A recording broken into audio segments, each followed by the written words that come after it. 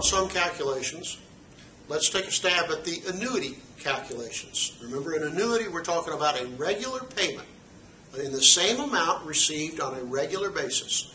I give you $100 a year for 15 years, something like that, okay?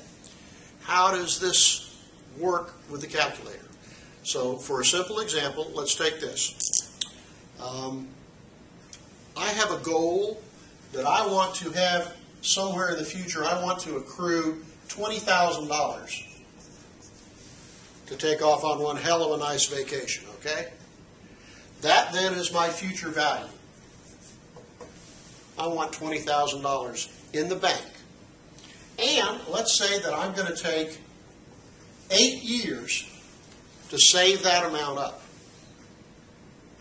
And I believe I can earn on my money, I can earn, let's say, 5%. How much money each year do I need to put in my account for 8 years in order to build up that $20,000? So what I'm going to calculate is my payment in order to reach my goal.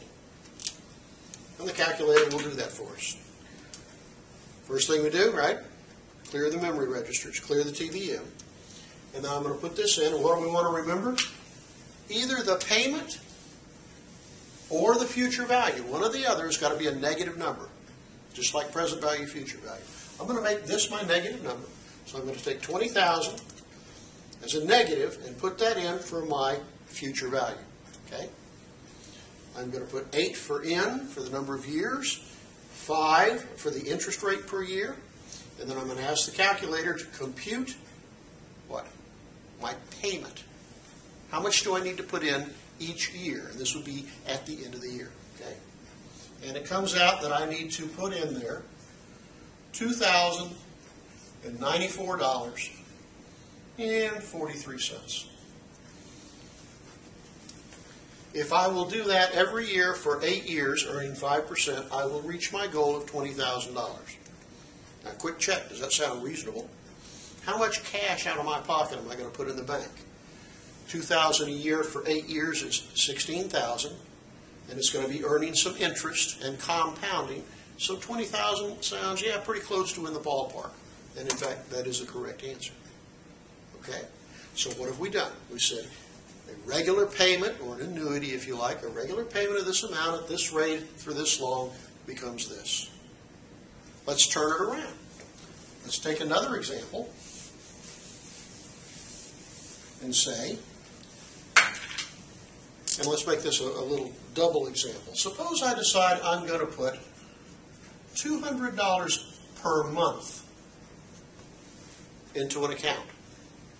And the annual interest rate paid on the account is 6%, but I'm going to shift that over to compound on a monthly basis. So I'm going to say compounded monthly. Because I've got to keep all of this either on a monthly, quarterly, or annual basis. It's got to all be on the same compounding basis. Let's say I'm going to do this for 7 years. But what's going to happen over those 7 years? It's going to compound interest every month. Compounded monthly. What I would like to know, what I would like to calculate is how much money will I have at the end of this exercise? How do we make our changes? If it's going to compound, what, 12 times a year, right? N becomes 7 times 12, 84, right? And if I'm going to earn interest at 6% per year, how much is that per month? It's the annual rate divided by the number of compounding periods in the year, which is 0.5%. So let's put the data into the calculator, and let's make the payment be the negative number. Step 1, clear the damn calculator, okay? Don't you forget that, because if it keeps those old numbers in there, your answer won't have anything to do with reality. All right, here we go. I got $200 a month. I'm going to make that a negative and put that down for payment. My interest rate is going to be 6 divided by 12 equals whatever is displayed I put in. And I do that because what if I had 7 divided by 12? Well, I'm going to have some decimals out there, and I'll let the calculator carry those forward when I put it in for the interest rate. For N, I'm going to say 7 times 12, which is 84. And then what am I going to do? I'm going to calculate the future value. Compute future value.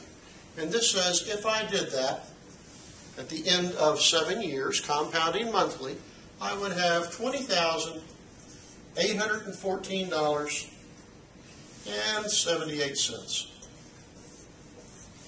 Does that make sense? Let's do a rough rule of thumb calculation here. $200 a month. That's $2,400 a year. 2,400 times 7 is what? That's a lot of math, isn't it? 2,400 a year, and I do that for 7 years. 0, 0, 28, 2. That's 16,800 plus all the interest I'm going to earn. Yeah, $20,000 is in the ballpark of what that cash should grow to. So indeed, for $200 a month for 7 years, on these assumptions, I can wind up with $20,000 for my vacation, for my retirement, or my bar bill. Hell, I don't know, okay?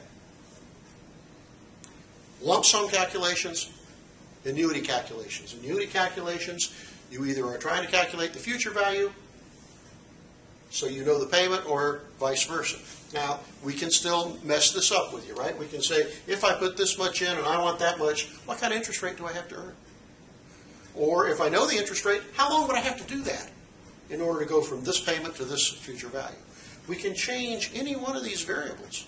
Leave the other 3 constant, and the calculator will calculate what the missing variable is, whether it's the interest rate, the number of compounding periods, or whatever else, okay?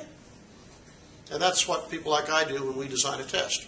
We figure out how many ways can I screw this up for you, and see if you really know what you're doing.